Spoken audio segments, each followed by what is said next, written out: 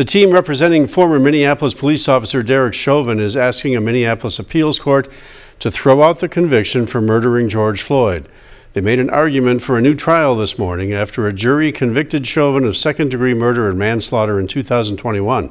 Chauvin's attorney argued his client was not given a fair trial since it was in Minneapolis. He also raised concern about a juror who attended a march in Washington related to that case. I still think in the context of this case, the juror was not forthright in answering that question, yes, and acknowledging that he had attended a rally, protest, march, whatever in Washington that was directly connected to this case. The court and parties painstakingly selected a jury over 2 weeks.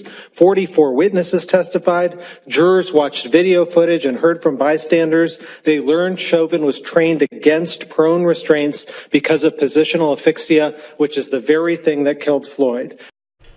Chauvin is currently serving a 22.5-year state sentence, as well as a more than 20-year federal sentence.